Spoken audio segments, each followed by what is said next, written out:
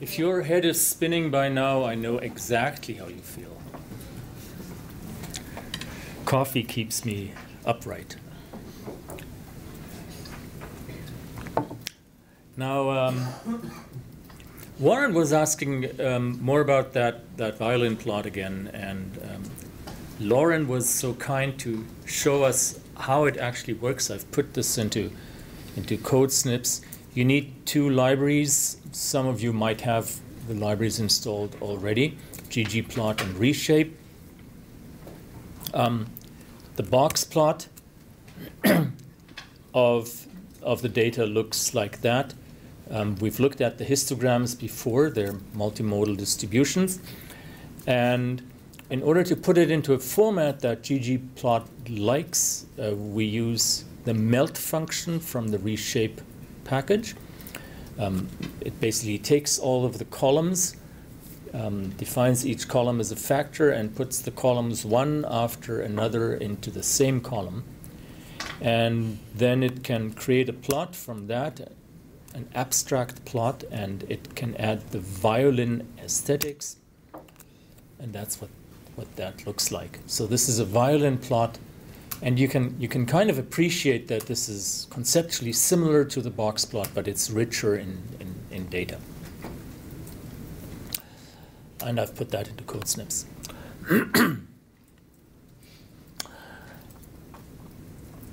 We're moving on to the second great topic of the workshop. The first one was just an introduction to exploratory data analysis. We'll be getting a little more quantitative now with regression analysis. So the concept of regression is essentially to quantitatively explore correlations in the data. And we've kind of vaguely looked at the scatter plots before. We've seen that some of the data is correlated, and we can say that that is meaningful in a sense. If we see correlations in biological data, it often means that one causes the other, or it means that both are caused by something independently which acts on both. Or it can mean that this is just a random chance correlation. Sometimes the task is important to figure it out. But guilt by association, seeing that two things vary in the same way, often tells us something useful or creates useful hypotheses about mechanisms that underlie our data in the first place. So if you, all of you should have updated and pulled the latest version from the repository to make sure that what you have here is actually the latest file of the REDA regression unit. So if you find REDA regression in your files pane and click on that, this will put you here. We're talking about regression. And before we talk about regression, we need to think about correlation. What does correlation mean? When is data correlated? How do we calculate correlations, and what do the different correlation values mean when we see them? So let's play with the data and let's look at that. So we'll take 50 random deviates from a normal distribution with a mean of 0 and a standard deviation of 1. This is this R norm 50. And we assign that to x. And same thing for y. And if we plot the two against each other, this is something that, by definition, should be random. We've taken random values in x, and we've taken random values in y. So there should be no similarity between, or no significant influence of x and y, because they were independently taken from a random or a pseudo-random distribution. Now, the way to calculate the correlation, the degree to which one set of deviates depends on the other set of deviates, is simply with COR. So this calculates the so-called Pearson correlation of two values. And as we see, the Pearson correlation between x and y is a very small number.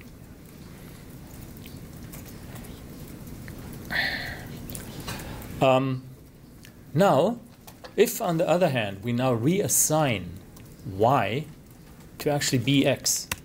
So now y is the same value as x. So what does the plot look like? Y is the same value as x. We plot that as a scatter plot. Everything is on a diagonal. Right? Whatever the x value is, the I value is the same thing. The x value is still random, but the I value is the same value as x. So, what's the correlation of that? Well, correlation of that is +1, exactly 1.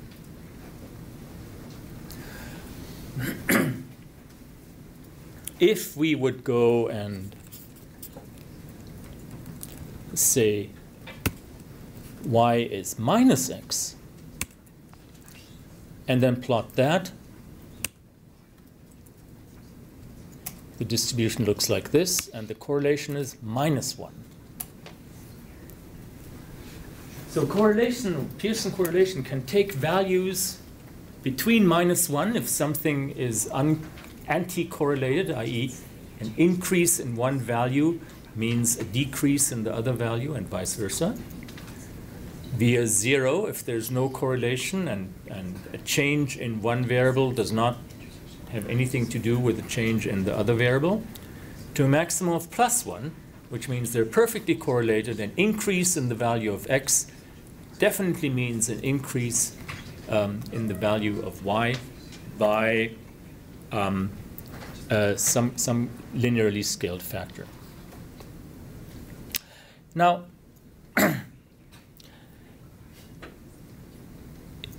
what we're trying to figure out when we look at correlations is there a significant influence? So as we go from -1 to 0 to +1, at some point, our belief that this is meaningful, that the correlation is meaningful, is going to deteriorate, and we'll say, you know, at first, yeah, this looks good, this doesn't look as good, and then we say, this is really bad, these two values have nothing to do with each other. But where do we draw the line? What does that even look like? So let's try to develop a little bit of an intuition here. So I'll write a little function here, plot correlation, which takes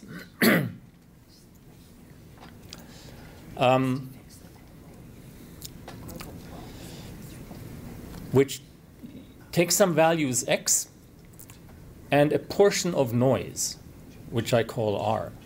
So we compute y as values that are to r parts simply x and to 1 minus r parts random noise. Right? So we're looking at the intermediate states here of going from the uncorrelated to the correlated in small steps of in between. So we calculate the noise as the same length of x, and then we plot these things together. So initially we start with 50 normally distributed values of x, and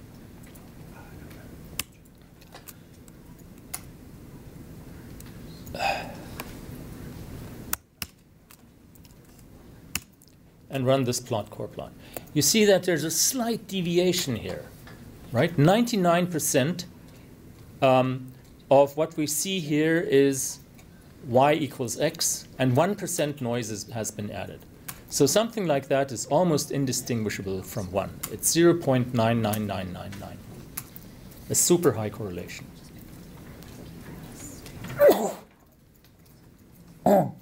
Sorry. So if we go to 90%, it gets a little, more spread out, but the correlation coefficient still is crystal clear, 0.996, very similar to 1. At 80%, so adding now 20% of noise to this, we still have 0.97. So it doesn't start deteriorating very rapidly. This is still an extremely high correlation. Of course, looking at it, you would say there's obviously these two deviates are varying in the same sense. 40% of noise. It gets a lot more spread out. This is a correlation coefficient of 50%. So at 40% of noise, sorry, 60% of noise, 40% of X value, 60% of noise, it turns out that we have about a correlation coefficient of 50%. This is still quite good. If you have correlation coefficients of 50% in your data analysis, you can pat yourself on your shoulder because you've probably found something that is interesting. Well, and then, you know, if we get to have less and less, this is now almost uncorrelated. 99% noise, the correlation coefficient is a small value. In this case, it turns out to be minus 0.13. If we repeat that, it's minus 0.10. Repeat that again, minus 0.16. So there's still, you know, something going on here, but correlation coefficients of around 10% or 20% are really indistinguishable from random situations. Now, something that we need to note, however, is that correlation, Pearson correlation, is defined and calculated with reference to a linear correlation. And if our values are not linear, we can have very low correlations for very good, very strong dependencies. So remember, when we look at 10% noise, we get correlation coefficients around 0.99. So let's look at 10% noise, but now we don't use a linear function, but we use a trigonometric function, a cosine function. You see here? So it goes down, it goes up, it goes down, it goes up. It's the same thing, super high dependency of one value on the other, but with a different functional form. What does the correlation coefficient do? Boom, it goes to nothing, 0.07. So if you look at the data, you'll immediately realize, you know, if your data looks like that, you've discovered something. But if you only see the correlation coefficient, you might think there's nothing there. There's no correlation there. There's no linear correlation here. But it doesn't mean that the data are not mutually dependent. So polynomials. This is a quadratic function. Again, we go down to a range of non-significance. Exponential. Here the correlation is a little bit higher because you can imagine that we can kind of fit a line through this and still get, you know, lots of residuals, but still kind of a significant description. Of course, 0.69 is higher than nothing, but it's far away from the 99% of correlation that we would otherwise find. Or if we have something circular, again, it goes to nothing. So in all of these cases, there's a clear functional relationship. It should have yielded a correlation coefficient around 0.99, but not a linear correlation, which turns out to be much lower. So you have to be a little bit careful about how your data is structured. Now let's stay with linear modeling for a moment and try to figure out if we have a scatter plot of data and the data is linearly correlated, how can we figure out what the parameters of that functional dependence are? So the task here is to take data and fit a line to the data and calculate the slope and the intercept of that line to characterize the trend in our data. Of course, we could just take that function and apply it to our one of the data sets that we've seen. You know, pull out something from the graft versus host disease or the lipopolysaccharide stimulated data. But that would actually be an error. when we do quantitative analysis on data with simple or more sophisticated tools, the golden rule is always do this on synthetic data first. You have to synthesize your data in a way where it is similar to what your measurement looks like, but also in a way where you know the parameters that you're trying to find. Then you apply your analysis. Then you figure out, did you recover the parameters that you put into your model? If you applied an analysis to synthetic data and you were not able to recover the parameters of how you synthesized the data, there's no way that somehow magically the same analysis will give you the correct results on real data. So that's really important. You have to tune and hone your analysis in a way where you first apply it to synthetic data. So here's a very simple code that generates a model of height and weight of humans. So we all know that as humans grow taller, we also get heavier. Sometimes we get heavier without growing taller, but that's for different reasons. But there's also a big distribution here. So we'll take 50 values. We'll say that our minimum height is 1 meter and 50. That's a not very tall person. Our maximum height is 2.3 meters. This guy is probably playing for the Raptors. And we build a data frame with 50 rows of heights and weights. And then we generate a column of numbers in the interval. So here we don't use our norm, but we use our unif. This is not run if, this is our unif, our uniform. Random data from a uniform distribution. So simply random numbers somewhere in the interval of heights. And then we generate a column of weights, which are correlated to that, with a linear model, where we say the weight of a human being is 40 times the height plus 1 plus some random noise. So if somebody is 2 meters tall, they would weigh 80 kilos plus 1, 81 kilos in this model here, plus some random noise depending on whether they work out or not.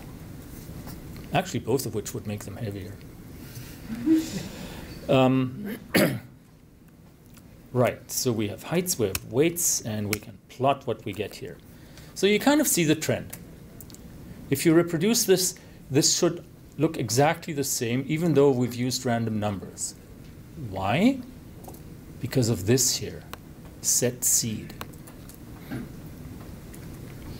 Short digression into set seed, and why set seed is also really important when you simulate data.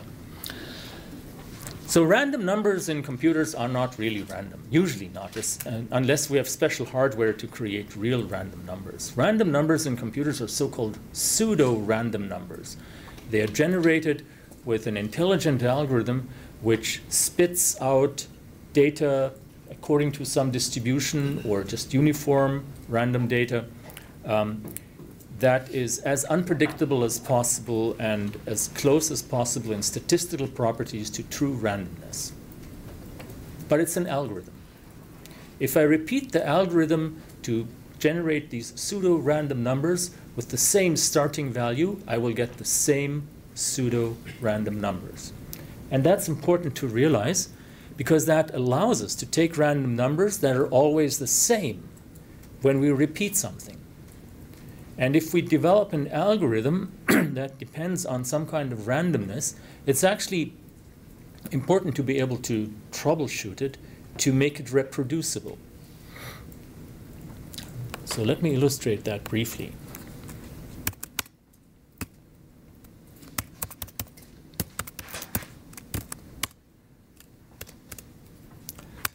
Set seed.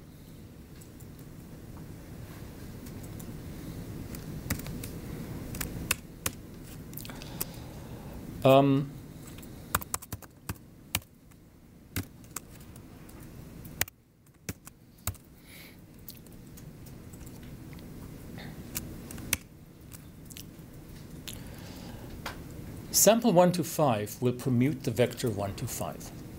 1, 3, 2, 5, 4.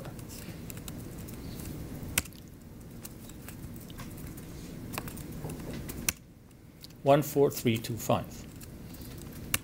4, 1, 5, 2, 3.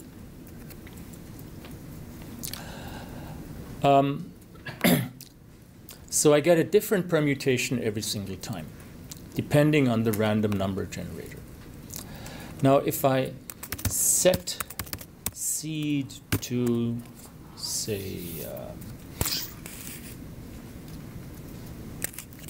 3141, and I sample 1 to 5, at first I don't notice anything different. 4, 5, 1, 3, 2. 5, 4, 2, 3, 1. But if I reset the seed to that number, I get 4, 5, 1, 3, 2. 5, 4, 2, 3, 1. And again, 4, 5, 1, 3, 2. 5, 4, 2, 3, 1. So it's always the same, but it's still random.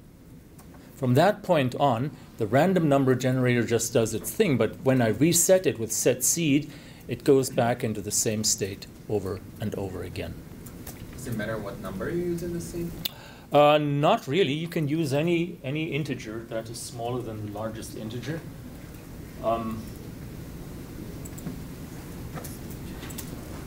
I end up using 1, 1, 2, 3, 5, 8 a lot. Fibonacci numbers, I kind of like that.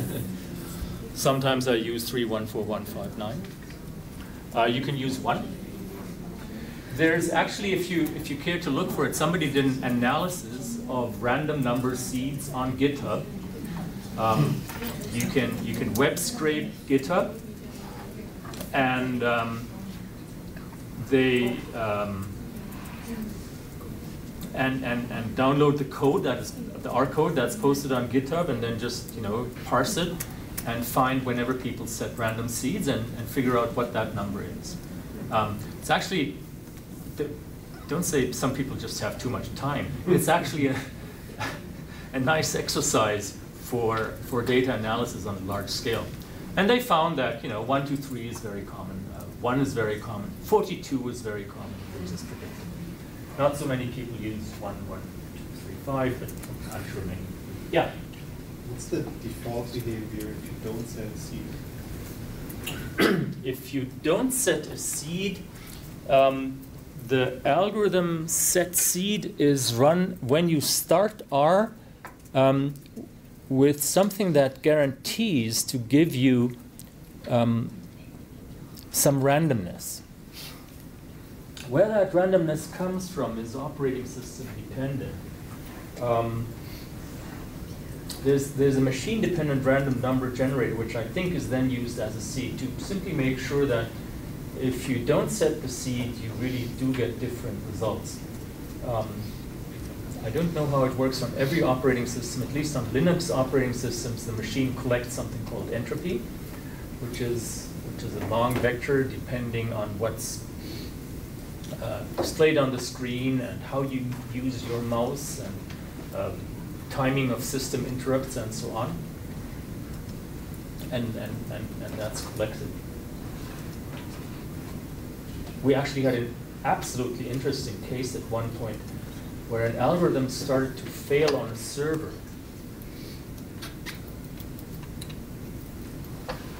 Because the random number generator didn't work anymore. And after much troubleshooting, we found that the reason was that the server was just running, and we had disconnected the mouse and the keyboard, because it's a server. And since there was no more mouse and keyboard input, literally the machine had run out of entropy. The entropy file on the machine to generate random numbers, which was required for some system library to run, had been exhausted. And that system function didn't run anymore because there was no more entropy in the system. Great kudos to my assistant at that time, who actually was able to troubleshoot and find out what's happening. I'm absolutely fascinated. A computer that runs out of entropy. Who would have thought? So in most studies, people will use algorithms that are not based on, you know, something in their computer, but possibly some mathematical constants or something like that? Or what? Have we found the optimal random number generator yet? The optimal random number generator is true randomness. It's a little hardware device that actually generates true random numbers. You can do this with radioactive decay. You can also do this with quantum randomness with a very sensitive device. And these things exist. You can buy a little USB thing that you stick into your computer, which generates true random numbers. I always thought at some point I'd like to geek out and have one of these. Yeah, so that exists. That said, the actual random numbers that we use in R and in other applications are very, very good. So they are really, really quite indistinguishable. Now, something you can't do with a true random number generator is to repeat your randomness if you want to repeat your analysis. In the code that I use here, I actually need it repeatable because, you know, for some things I just need the same thing to appear on your screen as on my screen, and if I use any kind of sample or R norm or whatever, we need to start from the same point. All right, back from randomness and the set C. So this is the plot, and all our plots probably should look pretty much the same. And let's calculate the correlation here, and it's 0.54, which tells me, indeed, there's probably something significant as the height increases, the weight increases as well, which could be a causal correlation, or it could be due to a confounding factor. Now, very simple to calculate a so-called linear model, i.e. calculate which line would pass through that data and best explain it. This is a linear model. This is just LM, linear model, where the function call is weights, heights, and the two things together with a tilde. This is not a minus sign. This is the squiggly character that lives on the top left of your keyboard. The tilde, T-I-L-D-E. Squiggle. How do you call this? Does anybody call it tilde? Anybody call it different? I've heard tilde, but... Good. So, be careful. Don't read this as a minus sign. It's not a minus sign. And if we calculate that, this is what we get. It returns the actual call of the formula. LM formula is weights tilde heights. And the coefficients it returns is an intercept of -3 and heights of 42.9. What do these numbers mean?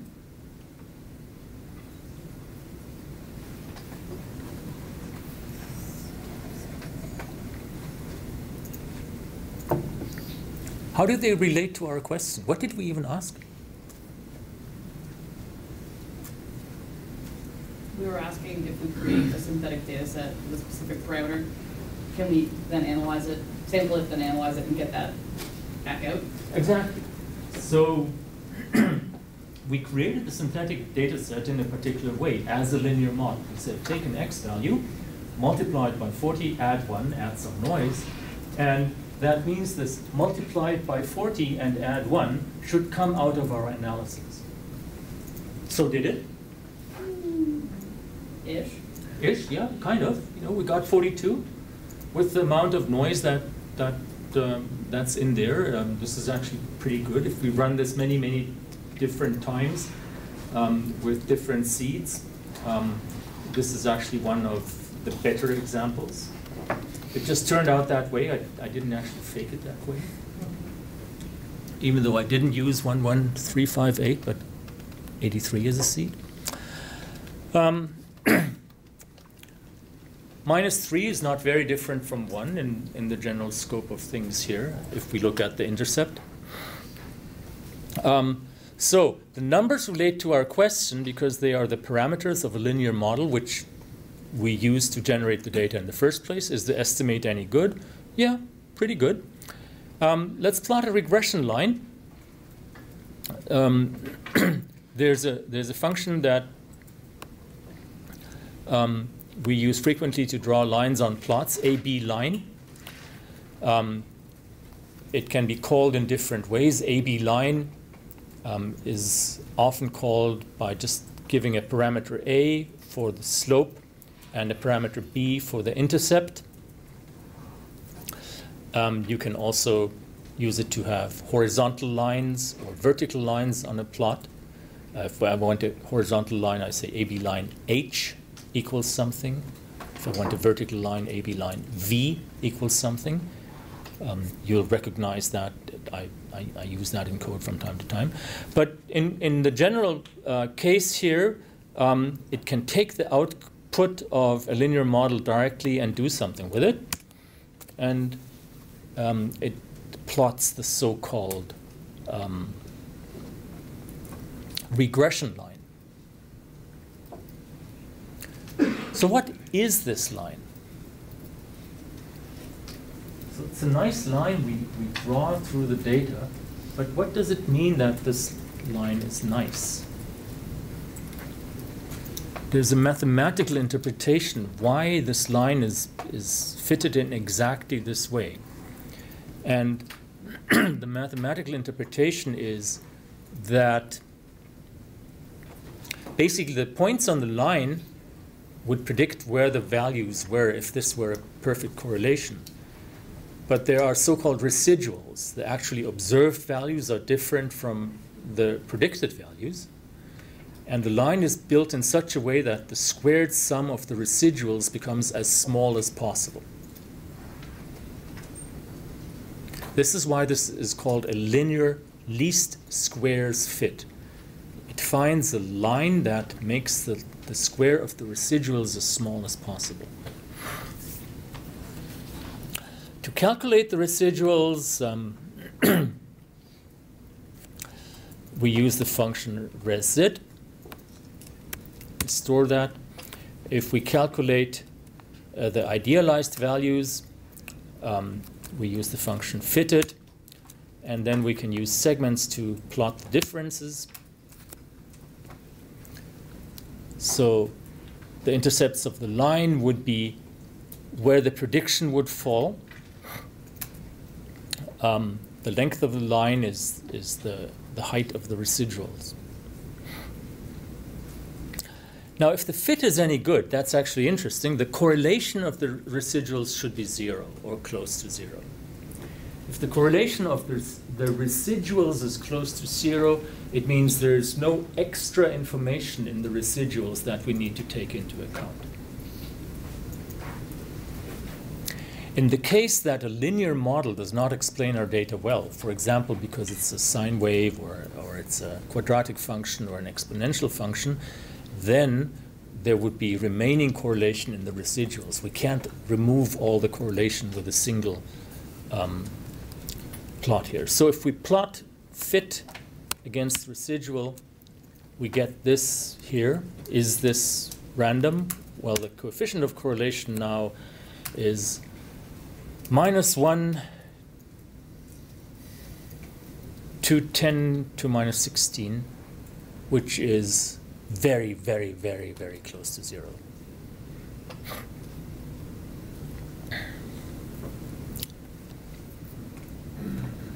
There are two other concepts that apply here, and these are prediction and confidence limits. So prediction limits give the boundaries on future observations. They characterize how well the model is expected to accommodate new data. So basically, the prediction limits tell us where would we expect a new point that we haven't observed yet to fall. The confidence limits give us bounds on, since our data is noisy, we might expect that our linear model can also lie slightly differently, this way or that way, be moved up or down or twisted left or right. And what are the bounds in which our model could lie? So we'll illustrate this.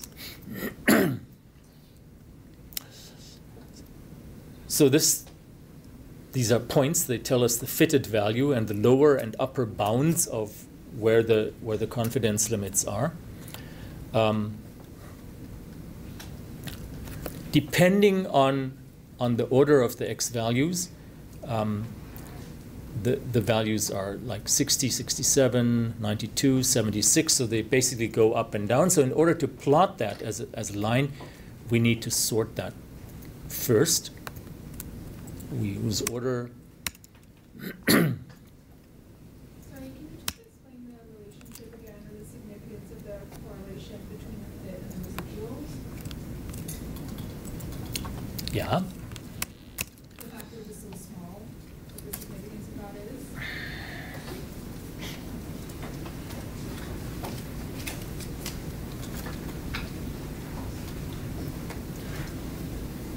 So the residual basically says if we take an x value and we multiply it by 42 something and then we subtract minus 2.9, that's the prediction of if that linear model were true, where that value would fall. But it doesn't actually. Our observation is somewhere different. And the difference between the predicted value, i.e. a point on the regression line, and the actual observed value, that's the residual. The residual is the difference between a point on the line and the actually observed value. So basically, the length of these red segments here, these are the residuals. Now, if all of the trend, if all of the functional relationship between our data points have been explained well enough by that linear model, then the only thing that the linear model does not explain is the random noise. And random noise should have a correlation around 0. Right? So we expect that the lengths of these residuals have a correlation of 0.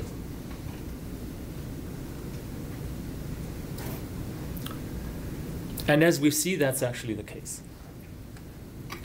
Now, if the correlation is not 0, but there is some residual value there, that would mean that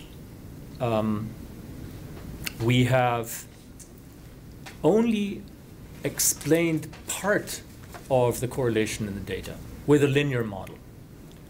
We might need a second linear model to explain some more.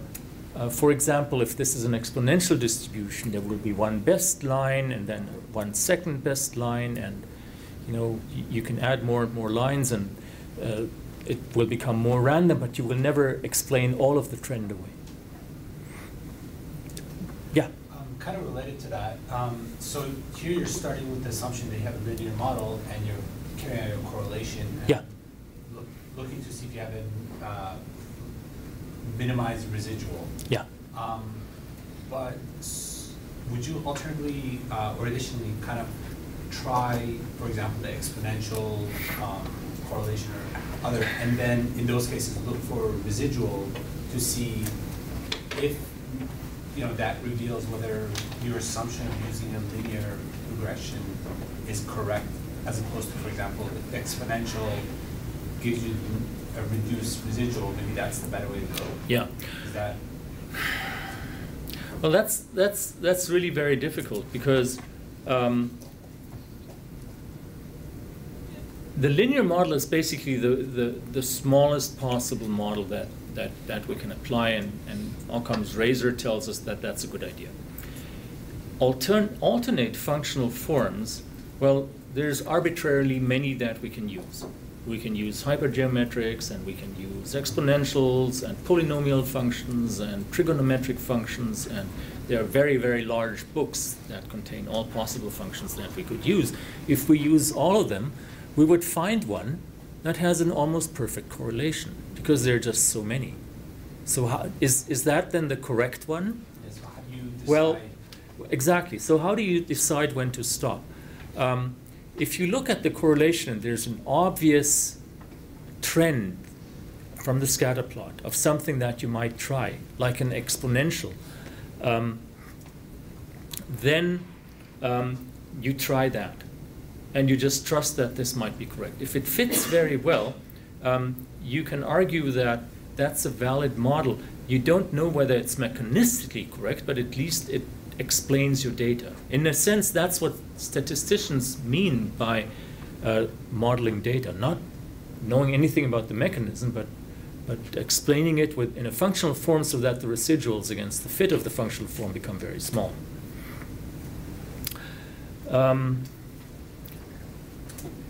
So, on the other hand, you might have an idea about the mechanism.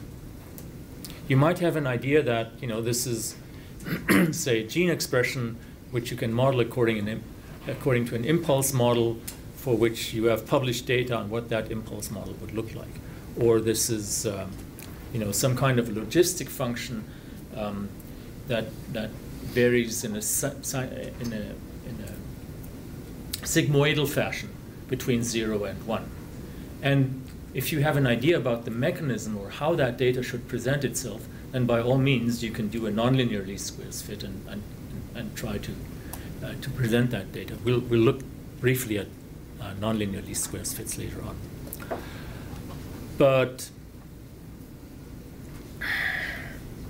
in principle, what we do in practice is using some of the standard models like linear, exponential, where we have reason to believe that the data actually behaves in that way because of the biological context that we know that our data comes from. So here you chose 50 data points, right? Yeah. So what if you had 5 or 500? What are the considerations? Given the script that we have, that's something that's very easy for you to try. Just change the value in the script and then pursue this through 5 or 500 data points. Fundamentally, what you'll see, if the number of data points becomes very small, then our fit becomes very uncertain. If it becomes very large, then the fit becomes more and more accurate. If it's something like 1,000, I would virtually guarantee to find the correct parameters.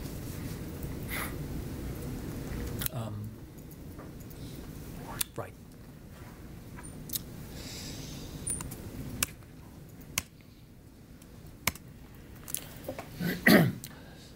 So we were looking at prediction intervals and confidence intervals. Usually when you see scatter plots published, you only see the red line, the regression line. The information in these dotted lines is really, really important as well. So if you do it right and you do it well, you add this to your regression plot. Your referees will be very grateful because they will know that they're dealing with an author who is careful about their data and gives readers an idea about how convincing the results are. So essentially, the line is the regression line. The inner boundaries are kind of where the regression line could move to, and God, I don't know what the limit is. I think 5%, 95% of all cases of randomness at that here would allow the line to lie in this region, whereas the outer lines are the boundaries of where we would expect unobserved points, i.e. new probands that we add to the data set, to lie, given the parameters that we've already seen. So this is the proper way to plot a linear regression. the possible range of the models, and yeah, right, so it's the 95% confidence interval that we're plotting here. Predict takes as a parameter which confidence interval you want to choose. The default is 95%.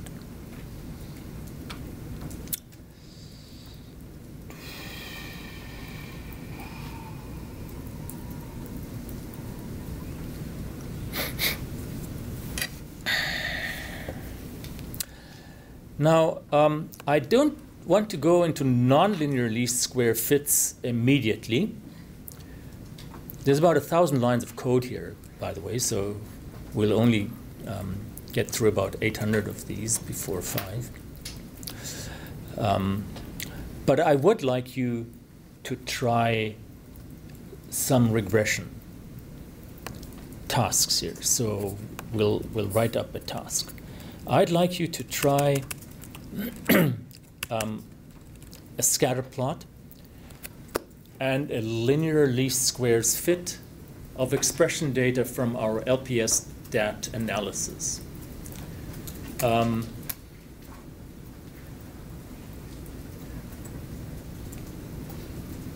So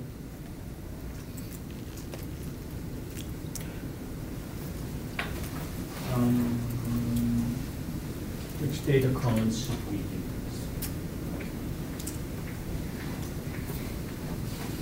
Danielle,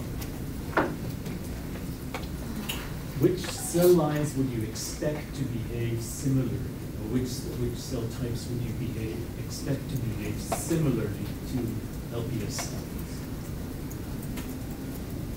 So B cells, NKs, monocytes, dendritic cells. All of them. Phase girl B cells will all respond potentially. I don't know. Try NK cells maybe? NK cells and what? Like I need a pair of cells. Kind of. The both. No, that we expect to do kind of a similar thing in response to the LPS change. Both would be ideal.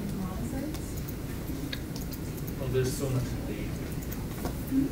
There's so much data. Okay, let's do macrophages and monocytes. So let's have a hypothesis and say in our LPS data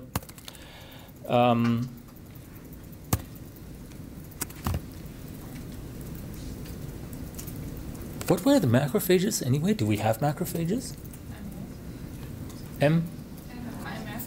MF, oh yeah, MF and MO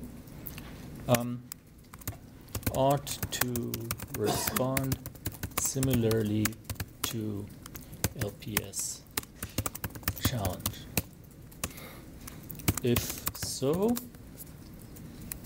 the LPS minus control data should be highly correlated. Task. Is that the case?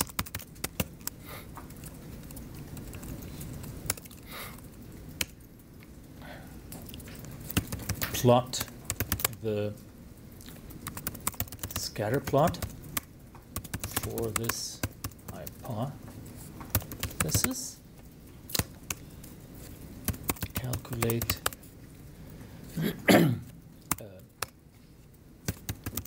linear fit and assess whether there is a linear correlation.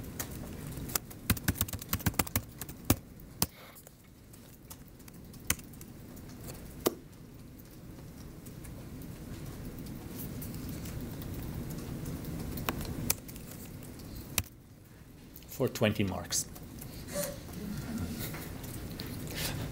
Do you still wake up from time to time and think, oh my God, I haven't done my homework?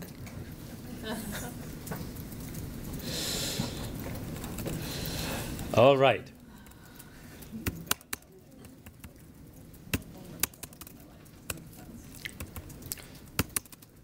So what do we do about that? Well, we don't start writing code. In a little task like that, first step is to understand what we are doing and break it down step by step by step. So how do we break this down step by step?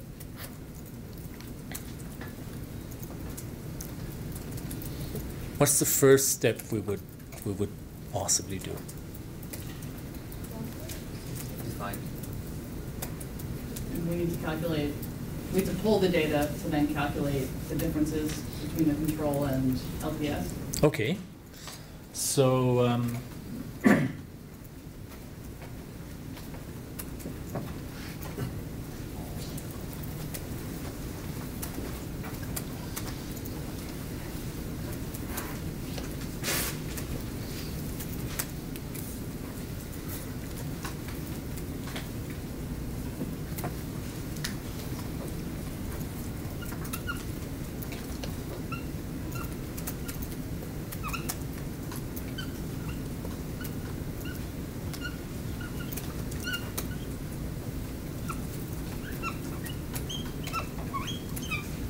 calculate the stimulation values.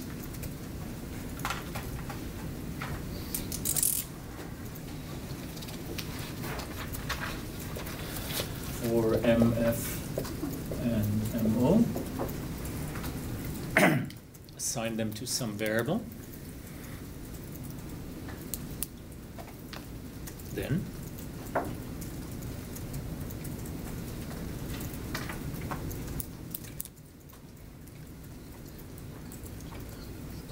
plot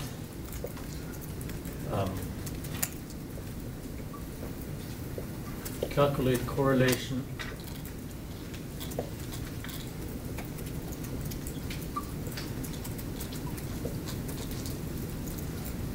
calculate the linear model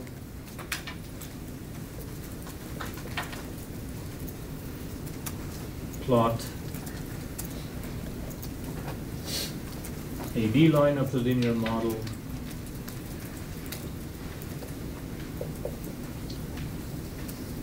plot PP and PC intervals to make the plot nice.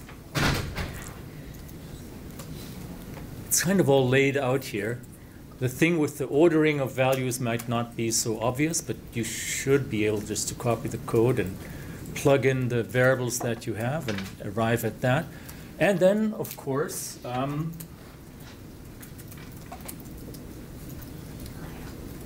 this is way down at the whiteboard. You can't see it. It's hidden behind this here. I'll be standing in front of it so you don't see it. So you have to engrave it into your heart instead, which is a very good idea. Interpret your data. Before you interpret your analysis, it is not complete. Just spitting out a few numbers without writing into your journal what these numbers mean, you're not done. If you don't interpret your data, you are performing cargo cult bioinformatics, not the real thing, or cargo cult science. Can't lead to anything good because it's just numbers. Without thinking about what the numbers mean and writing that down, you are not done. So interpret. You can't see it from where you're sitting, so do engrave it into your heart. Interpretation is required to make your analysis complete. All right.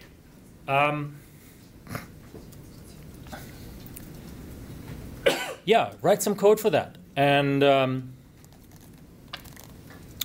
if you're done, put up a blue Post-it.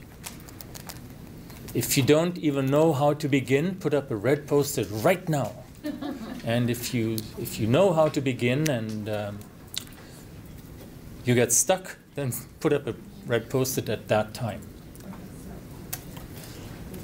Good. I see a few red Post-its already. That's great. That's what we're here for, and that's what you're here for. So I'm going to start from scratch and try to figure out if I understand the task. So we've got a bunch of cell blocks and some been exposed to controlled habitat. Yes. Treatment exposed to and it may or may not have and so we want to take these two cell lines that have been, and there's some control to assume, I guess, that we'll test it whether or not they have Exactly. So we want every gene that was what's the size of that difference? Yeah. So we're going to be doing this basically. So we want to take the treatment minus the control for every gene. And so we're going to go into our first number in a second and we're going to extract that column, whatever gene cell line that is and minus the control version from that. Like cell line 1, cell line 2. Yes, exactly. Okay. Awesome. So I understand the text. Yes, yeah, definitely you understand the text. Now, how do you implement that? what am I looking at for my control? I think is my first question. So if you look at the data, the LPS stat data, so each one of them has the .LPS and the .control. So if you're looking at the macrophages, the one, this. Okay, I see. Right, because they're all different kinds of cells. Exactly. Okay, that makes sense. So then we're doing something kind of similar to what we did in our practice example. Yeah. Okay. Well, I'm going to try that. For Okay, great. And like, just let me know if you need anything. Yeah, totally. It's the same. That vector is the difference.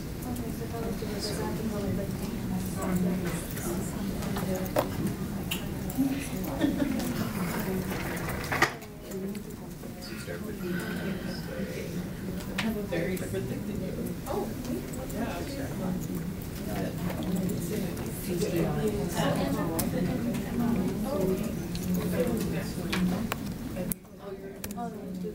Oh, you're comparing. That's just an same plan.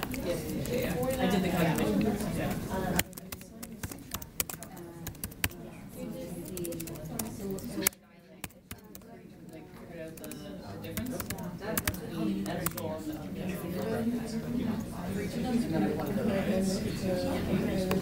I was just like, it's different. I didn't want to, yeah, control it. It's terrible to go second. Oh, they are all like so loud. All the commission doing is writing them and sort of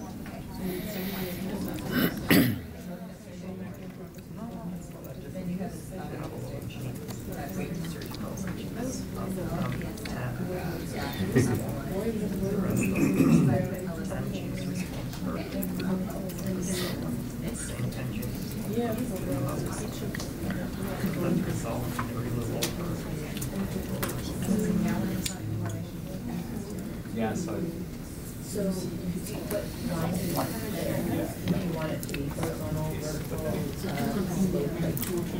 starting.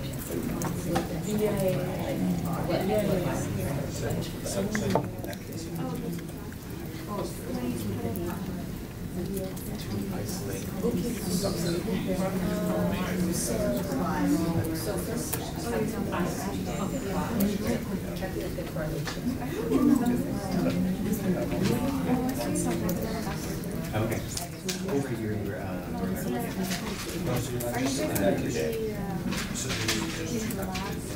yeah, the driver.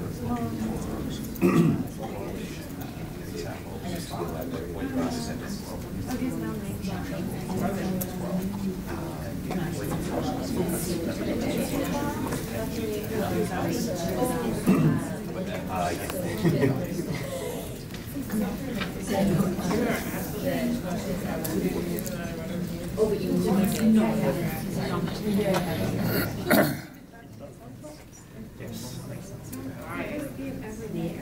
Yeah, well,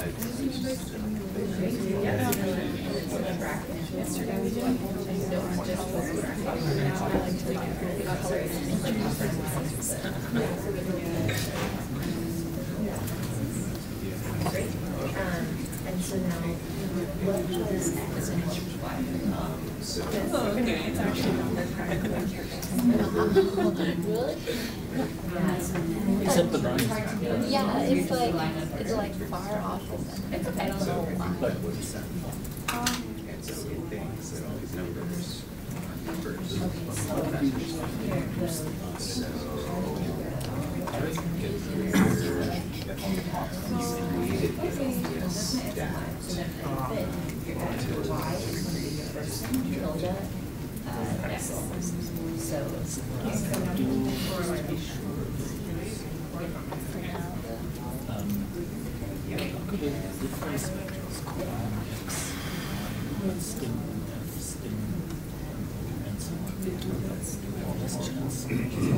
No, I have 4. One.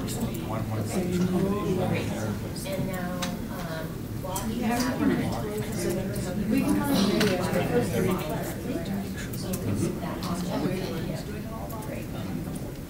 So I basically like take the difference of MF and MF outcast and MF object as the x variable and this the other object so it's y variable.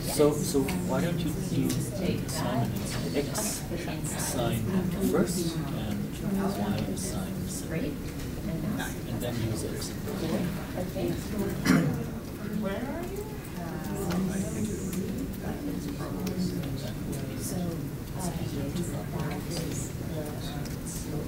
Wait,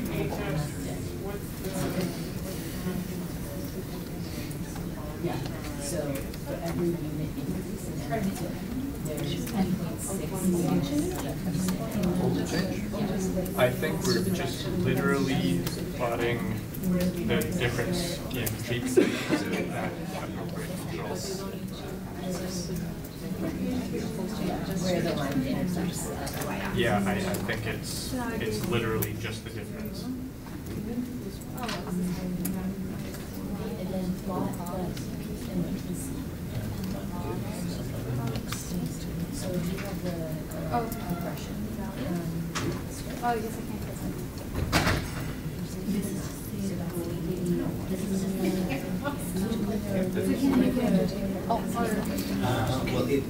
So what happened is somehow you messed up the MFs and whatever. So it's just a single column. Not recalculating it, but remembering it on variable is much simpler.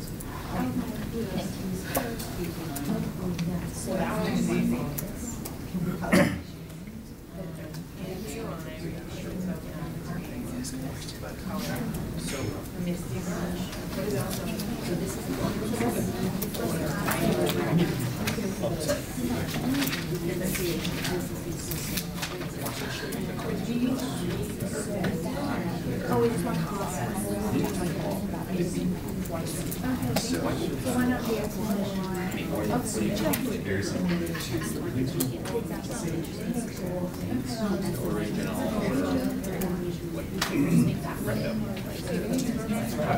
I just wanted to figure out if I'm on the right track here. So I made, what I think is, do I want to make this a vector? Right. So then connect that lines first. So do I want to... Yeah. Right, yeah. I made that a variable. Yes. So it's one vector minus another vector. Yes. Oh. So then I've done that for this guy as well. Now I can start plotting. Am I on the right track? Absolutely. Yeah. Cool. Just plot it like but. Oh, I'm going to try this. Yeah. The ordering step. With my data? Yeah. I have it still here. Okay, so I have two vectors. I And already so I'm going to calculated. use LM linear model. Oh, scatter line. Yeah, right. So pretty much everything here. Yeah. Just go. Or I'll try. Exactly.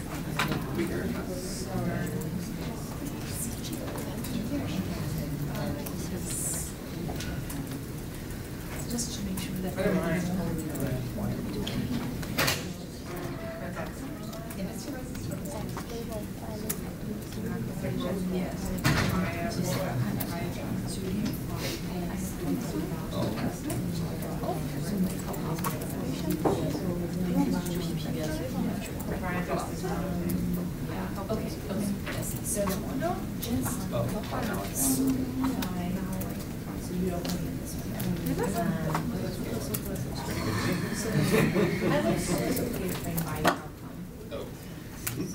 Get the same. Just running through X and Y are the same. 0.7, Aligning with yeah, I felt like the margin could actually plug in for each value. Oh, I've done many of those. So I built my linear model. Right, so this is Well, my regression line, calculate residual. I guess this kind of what's going on there. What is this segment? yeah, no, I can, yeah. But predictably from a good way. Computational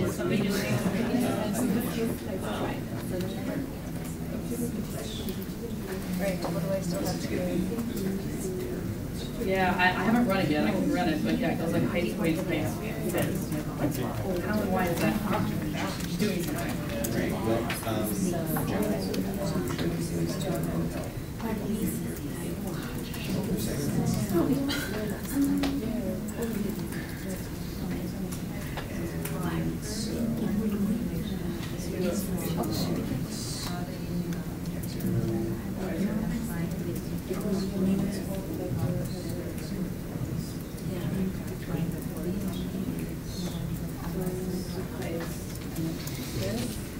And this is the new X value? Sorry, yes. Yeah. Is that okay? I don't think I would come up with that on my own ever, but this is probably dark. This is the back behind the scenes problem. Okay. I'm gonna do it and it's gonna work, I'm sure, but where it's supposed to go. What is the cost? That's the and then segments. Yeah. On the thing. So you started with just plot Yeah, X, yeah, Y. you can do it just. You start with plot X, Y like that. Look how clearly. And then go on. Wait, that didn't work. I tried to just memorize the code and it didn't work. Maybe backwards the data, so I actually I didn't understand how to right, so those are what this are picking up bars.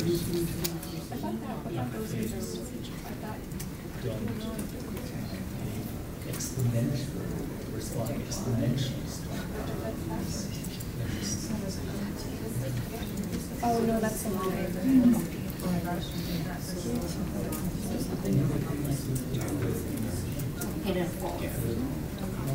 Oh yeah, I just made it so that I can.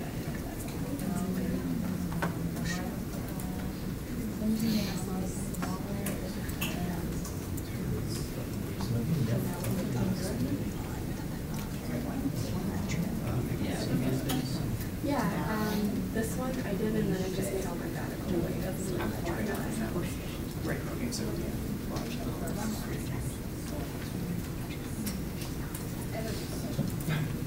This is for the one we were looking before.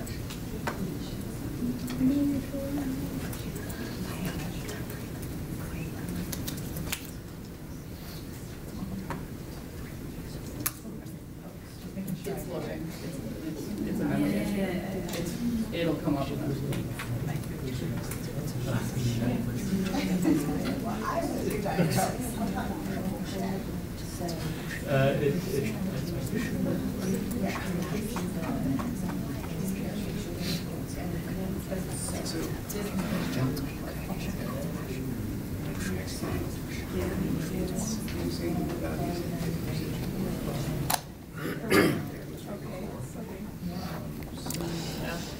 Okay, Tracy just raised an excellent point.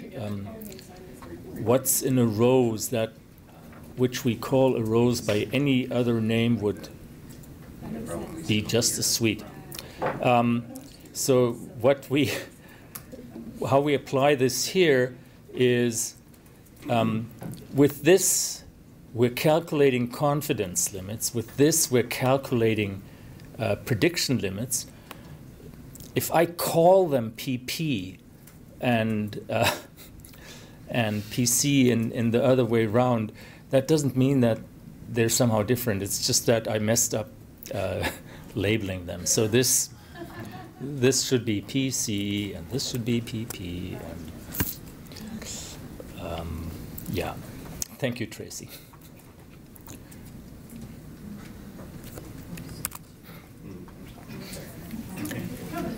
But it doesn't really matter how you call it. You might just be confused when you plot it. So confidence and prediction. Things are going well. We're going well. And now they're just sideways with this segment situation. So obviously my segments are not forming in a way that makes sense because they're not connected to the line. It's possibly Yeah, we know. very busy. It is, but like we know. Okay. That's aspirational. That's not the hope, but Oh, wait. like they're plotting so. Okay, it looks like. Right. There's no confusing dots from segments of the data. I think that's because this based on and that kind of. What do you, sorry? So. I did a line, but Yep. Yeah, and I rerun everything. This is like I choosing random colors. red, new fit, like that. Like I agree with what you're saying. Yeah. But I missed how I fucked that up. And that's the order from the data. So if you're done with that and you want to explain some more, my resident expert suggests to compare NK cells against dendritic cells because they have quite different functions.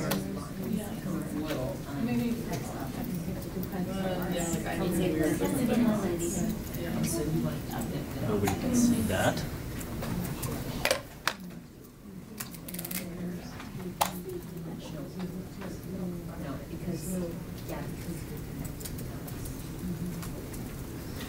NK and PDCs. See whether that looks the same or different.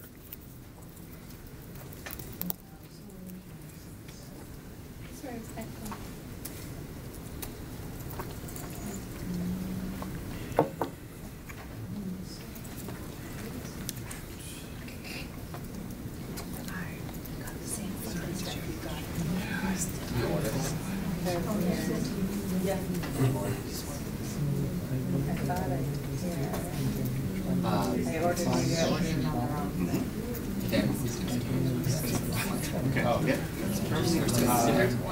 Yeah, so you're not really do you try this? So it's saying error. Yeah, and actually, I don't think you need to do that. That's not just use it's not the right form. Just refer to because you've got X and O, which gives you reorder the X and O. That's not. So if you do X2, for example, what you want is type X2. You're on the right track. Yeah, I don't think you need the whole data set because you just I know, I don't. So I just what you can just you're just trying to extract to reorder the X and Y. So I see what you mean. Yes, but you need to tell it it's from this data frame. So this data frame and then comma. Okay. And then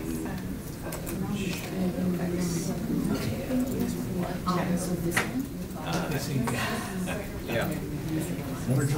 Something is going awry. And you want to subtract the treatment from the control. Despite not working on The it. same cell type. So. So just one cell type, not two. Yep. Yeah, so One by one. yeah, the one cell type. Yeah, the problem is plotting the Minus signals and the segments are not so plotting you wanna- properly. So first I have to So I- put the data set. Calculator differences, accumulated, conditioner, That's control conditions for both of them. RPS data. Compare them. Sounds very nice plot. Got like the correlation value of like 0.65. Actually kind of interesting and good. Build our model. And then I go. Use the dollar sign. Oh, dollar sign, so that's all. Then something must be going on here for the fit. So no errors are thrown. But you want to take the treatment minus the control. And we're going to plot segments. So start with yes.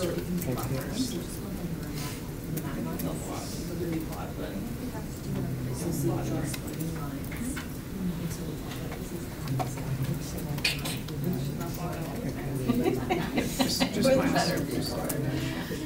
Then You still need all those things. Yeah. Just change it to.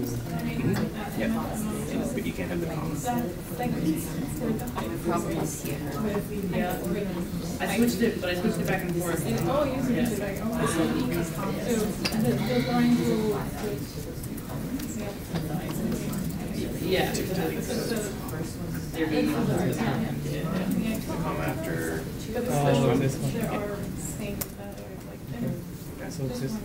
And then the same thing, but with a different what do you subject. do? Why do you do that? Something is out of line. So what they actually did was just to make a, try to, So now, Should definitely be an Emma. Why should definitely be an Emma? So now I would like to subtract, so just right here, like separate them again. And then, I try to see whether the subtract, but they don't have negative form names. Yeah.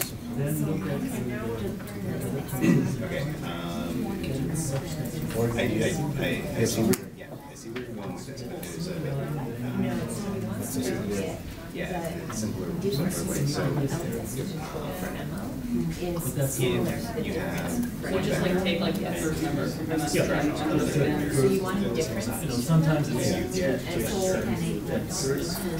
sometimes there's systematic errors at the beginning of a vector. do that all at once with just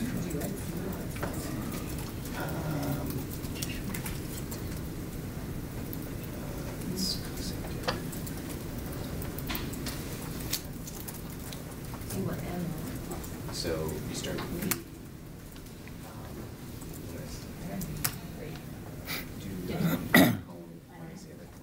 so you need to reference. Okay, so you start with that one. Yeah. So you start with the name of the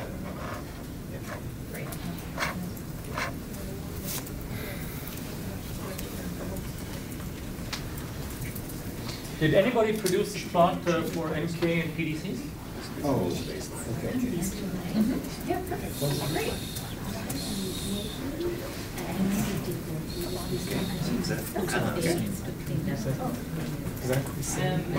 Yeah, exact. Well, Perfect. it is perfect, but that's because of this. So you Oh, said this minus X equals Y. Nope, just don't. You're forcing them to be expected. So yeah, so Y used to say this, Okay. but now Y is the same as X. So just Sorry?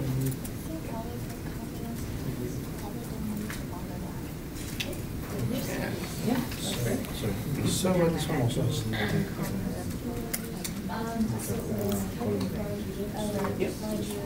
Yeah, it's okay. Is the input from the things just to X? Okay, so after this one is. Now, what I've seen across the room is you guys are doing really well. Most of you were able to do the plot and calculate the regression line and calculate correlations. Correlation is around 0.6 for the macrophages and monocytes. I've seen correlations around 0.57 for the NK cells and PDCs, and that's slightly less, but not very much. I don't know whether that's significantly less, but it would be expected to be slightly less if the cells are different. So what does that mean? How do you interpret this? There's a strong linear correlation. Sarah did calculate the residuals. The residuals are almost perfectly zero. There's a very strong linear correlation which perfectly explains the relationship between stimulation values for these different cell types. So what does that mean? Biology now, not mathematics. that the cells, the two different types of cells are responding decently similarly to the change in condition? Right, so but what does the response mean in principle? Let's break that down. So a single row or a single data point means what? Change in gene expression? Change in gene expression for a single gene. So you have like a similar global expression response. Exactly. So we have a similar global expression response across the 1,300 genes that we're looking at here for stimulation to LPS. Is that something we expect? That was our hypothesis. Yeah. I mean, I don't work in this, but. Well, is that something that you'd expect? Yeah. Yeah, I mean, they all signal through kind of the same receptor. I think it's a TLR receptor 4 or something like that. So you would expect. I don't know. I don't know whether that's the case. I mean, remember the distributions we saw of what these simulated values are in the first place. Most of them are kind of around a mean and simply a stochastic correlation. This means most of these genes don't respond to LPS at all. And that stays the same between whatever the cell types are. So I would actually expect differential effects only in the small subset of genes that are in fact differentially expressed. So I'm not very surprised, but you know, I didn't know how this will turn out. I'm not very surprised that we have a good global correlation because these are just human cells and they behave in similar ways. But there would be differences if I know or if I can find out which ones are actually significantly differentially expressed. Perhaps I would see more differences there. So that's where I would look next in this interpretation, right? Danielle, am I saying something wrong? You're looking critical. If I have a biology expert in the room, I'm always super careful about what I say. Yeah. We are not like commenting on how many genes are expressed. We're just comparing if the same genes are over and under expressed in different cell types, right? Right. And so given that It's those just like cells you did are all in the innate immune example. types that express This is how you start your actually would express the same genetic pathways to be stimulated. Well, it doesn't necessarily mean that the absolute values of the expression change are meaningless. It just means if I have a random gene, it responds in the same way between macrophages and monocytes. Oh, you said PC. It doesn't necessarily mean that that change is in any way meaningful. So there would be perhaps some global expression change effects, non-specific effects, you know, that might be active, and that would be shown here. Just change the data. Because we're testing so many genes and a lot of them are not differentially. That would be my next question that I would ask to the data.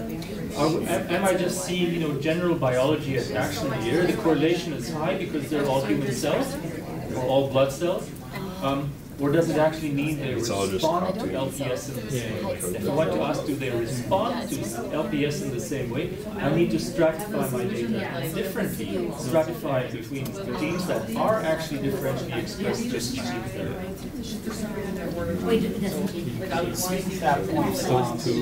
If you actually do the plot of the LPS and monocyte and macrophage, you do all four pregnancies. They all actually correlate to 0.66, which is consistent with the idea that was kind of brought up, that most genes on average will not respond. There's a subset of genes that do, but the fact that between all four combinations, the correlation is 0.66, that's consistent, and that's something we were talking about. So that how do we, I don't know if we're going to get there, kind of get to the point where we say, okay, well, what are the ones that actually are responding?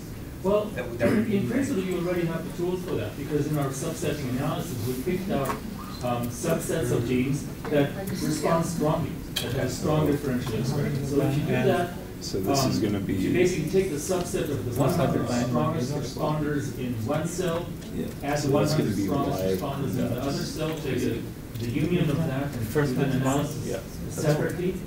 Like it's always the Then opposite we would of the see a very which is significant always differential.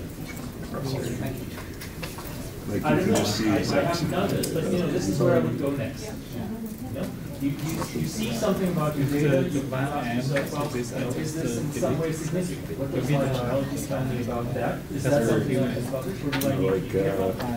And come up with the question, well, are we even looking at responding to things here? Maybe not. and then just put y, comma, we x. say, okay, maybe we should be scrapping. You don't want to say You've already top 100, said right? x is that, so you don't need to kind put of that. set that threshold for you, which is where I guess some sort of gene-based clustering.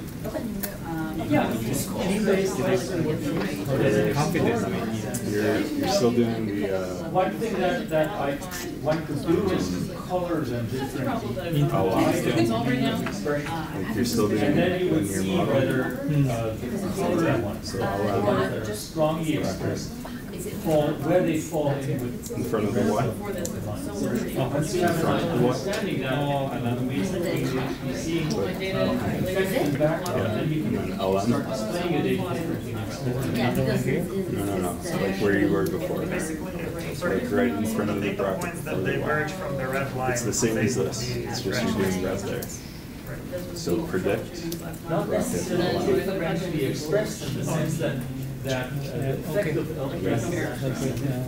it means numbers actually differently expressed, or differently responding. So like right there, in front of the y. The lines are going the wrong direction. Like Wrong numbers are. like right before the bracket before the y. So y bracket ln. As those that are basically do it for So then we choose the So you're doing like exactly this, Yeah. except You do instead your of single these cell values, analysis, you're you putting get in y and x. 20,000 genes that you notice.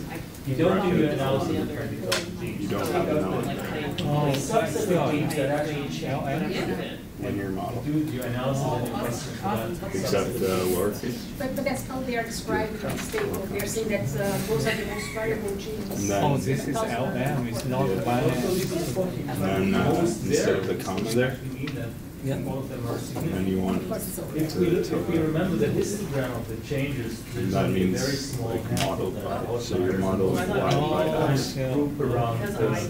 So that's that one. I was like, maybe my LPS dad. So the number of actually differentially expressed genes, I would doubt that we have 1,000 differently expressed genes. Oh, it's just like most variables. Yeah. Because it's interesting, some are going the right direction. Like they're not all off. Yeah. So I feel like it's like the numbers are not being put on the right point. Like, which makes me think like ordering or mixing in weird ways.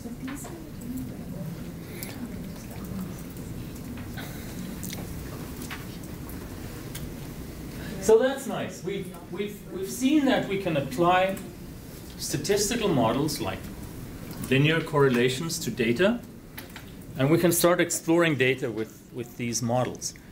What I want to briefly discuss is the idea that we can use such linear or such models as descriptors of our data. So rather than looking at raw expression values, we can start correlating the data with a model and then individually, and then start subsetting our data by how well they fit to a particular model. And I'll take you through a little bit of the code. This takes us into nonlinear least squares fit because the code is based on yeast gene expression profiles from cell cycle expression data. So the data set that we're working with here is derived from GSE 365. This is from the GEO database, published in 2006, Saccharomyces alpha factor cell cycle. Cells were synchronized with alpha factor and then sampled every 10 minutes across 2 cell cycles. A total of 13 samples were analyzed. Pramila et al. So this is a yeast cell cycle expression data set across 2 cell cycles. And of course, if you do a cell cycle expression data set, you'd like to find genes that are actually cyclically expressed, i.e. that correspond in some way to the cell cycle. So there's two data sets which I've kind of pre-prepared from the geodata and from gene data that I've downloaded from SGD, the Saccharomyces Genome Database. One is in YG profiles, yeast gene profiles. One is in yeast gene data. The yeast gene profiles is derived from the actual expression values.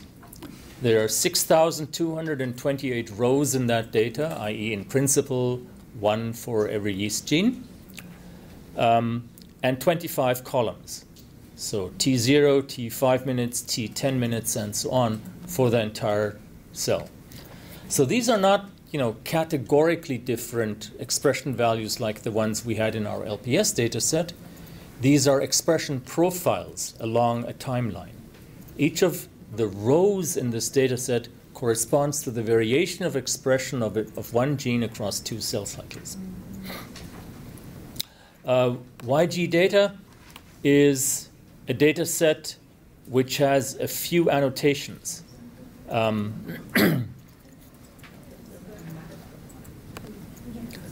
So what I've put in here is the SGD ID for the gene. The systematic name. The systematic name is important because that's what we can cross-reference to our YG profiles. The way the profiles come down from the geodatabase is they have systematic names. So when I see a yeast systematic name, it doesn't tell me anything. If I see a yeast gene name, it sometimes tells me a little bit more, sometimes. But we can correlate that. So for every one of these systematic names here, we hope to have an explanation in our YG data file. What is the standard name for the gene, and what's the alias, and what is the description of the name? So FUN14 has an alias of MCP3. It's an integral mitochondrial outer membrane protein, a dosage suppressor of an MDM10 null, and so on. So there's a lengthy description there. So these things are supremely useful. If you do, again, exploratory data analysis and you find clusters or dots or whatever, the next thing you always ask yourself is, well, what are these? If you're doing analysis of genes and your analysis just spits out the row numbers in the matrix, that's not going to tell you a whole lot. So you need some kind of an annotation prepared that you can then correlate with your data and figure out, 7 of these 10 genes are mitochondrial genes. So yeah, that's something significant, or things like that. So the annotation part is important. This is why we were harping around on data annotation so much in the first part of this workshop. So this is one of these expression data sets. I'm randomly picking out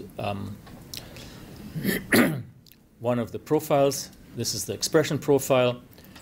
The row name of that is YBL005W and YBL005W. I've arranged them so that the row names correspond to each other. You don't need to cross-reference them by the actual name or the actual identifier. So the gene for which we have an expression profile in row 123 is the gene for which we have data in row 123 of that other data set.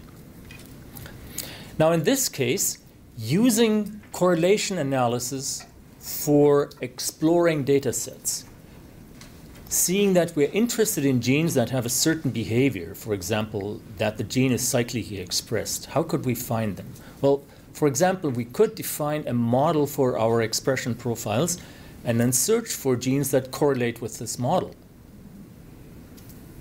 So we take all these expression profiles, and rather than doing something purely mathematical, we say we have a biological model. These are two cell cycles, so if I have a cyclically expressed gene, it should correlate with a cosine function or a sine function of two waves.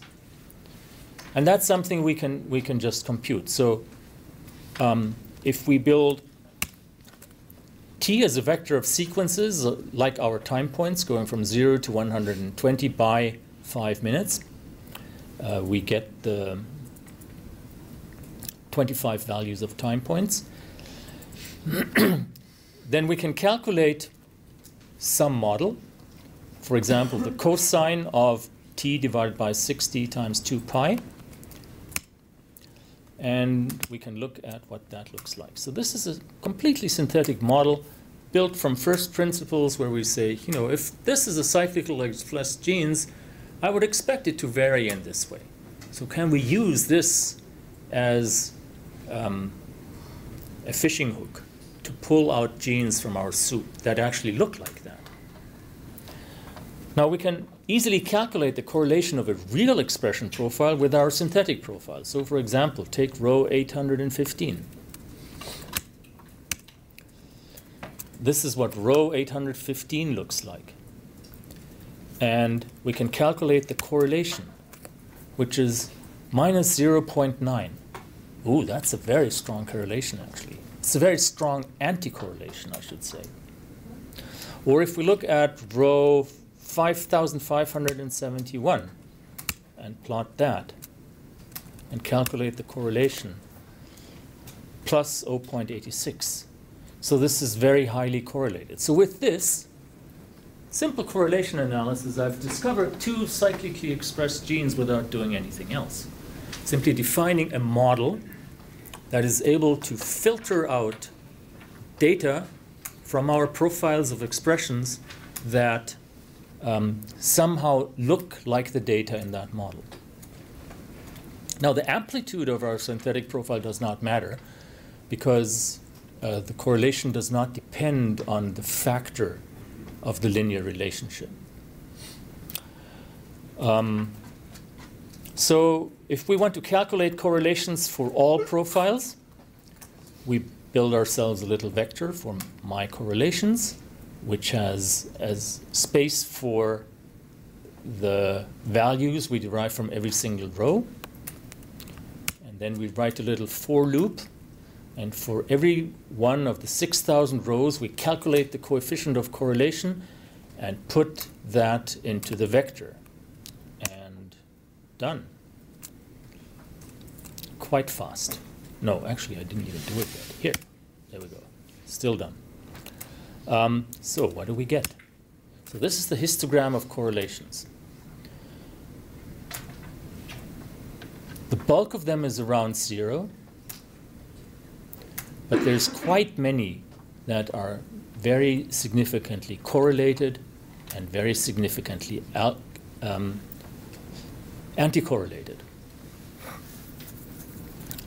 So some of the correlations are very high. If we plot the 10 highest correlations and the 10 highest anti-correlations, that's very easy to do. We build a selection vector 1 and 2, which is ordering this in a decreasing sense, or in an decreasing sense and in an increasing sense, as we've done before, and then just pulling out the 10 largest values of either kind. And we can list the genes that we have here. So these are the 10 most highly correlated ones.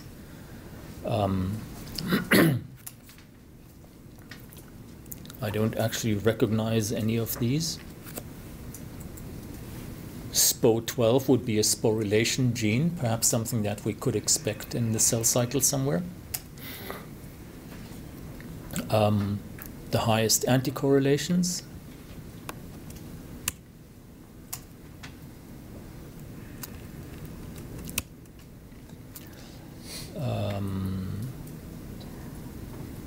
Mannocell-transferases are have functions in building cell walls. So again, that's something that I would expect to be switched on and off during the cell cycle.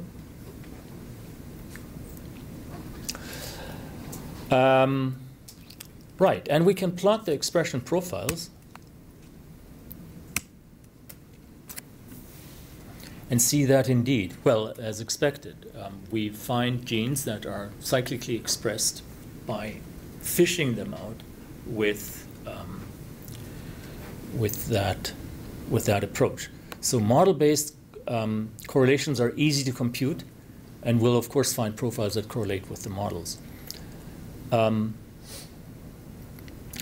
Moreover, however, we would not find genes that are phase shifted, because these have near zero correlations. So if you assume that one of these is a transcription factor, we wouldn't find the transcription factor targets because they're expressed after the peaks of the transcription factors.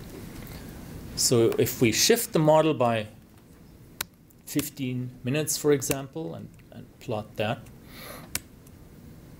So these are the shifted model and the normal model. And these are, this is one expression profile. If we calculate the correlation with one model,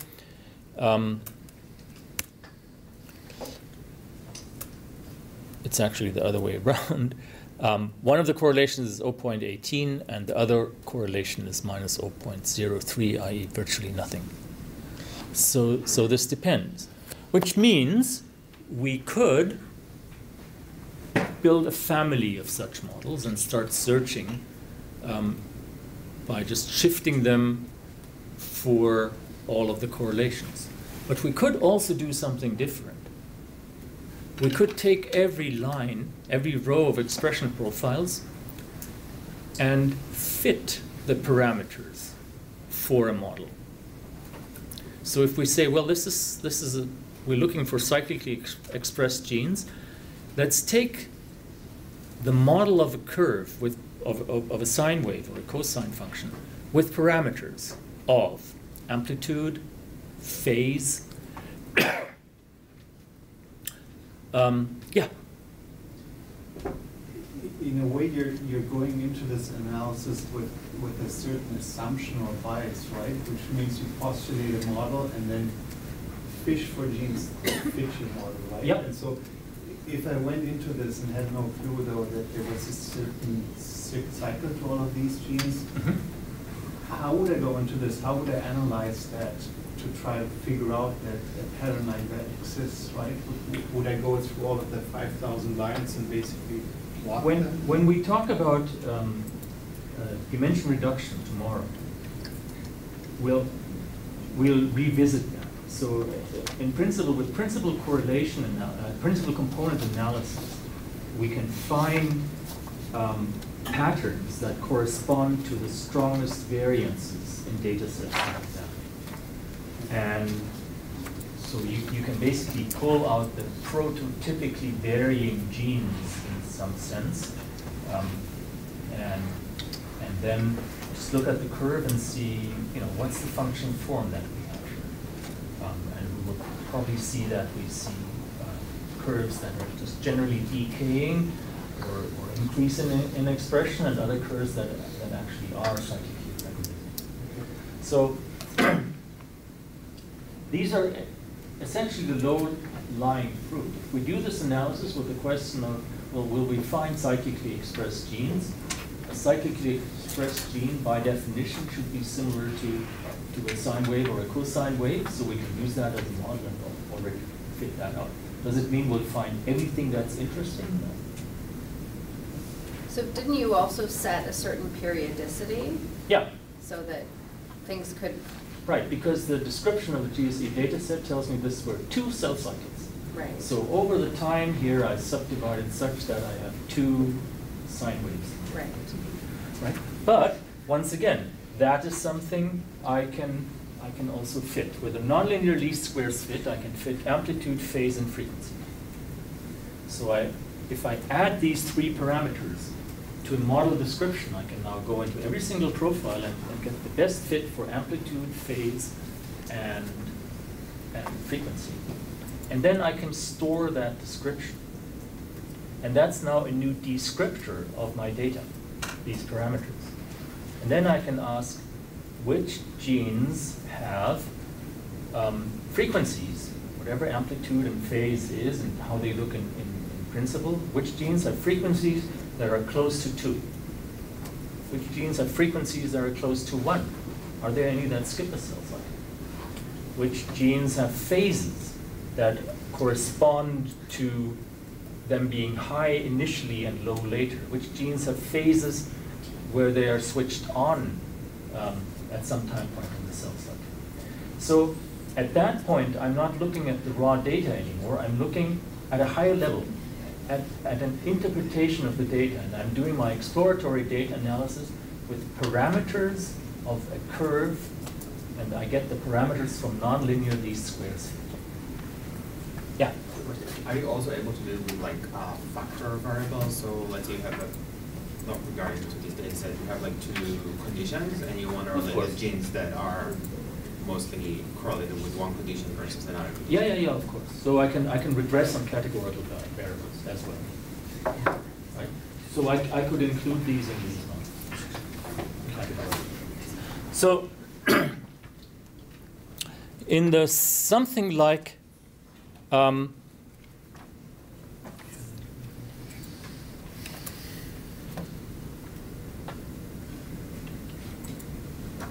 900 lines of code that follow here, that's exactly what we do.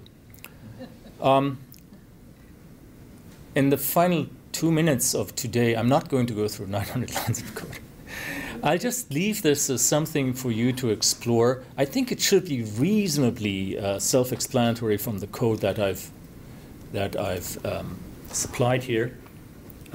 So just roll with it and try to understand what's going on at some point in time. I've explained the principle though. If we explore our data with regression analysis, we're not simply confined to particular models. We can basically abstract the whole idea of regression analysis and say, well, let's derive data of how well or what parameters we get for any particular model that we can define, and then we can do our filtering and selection on the model parameters rather than just looking at the actual data. So basically, it's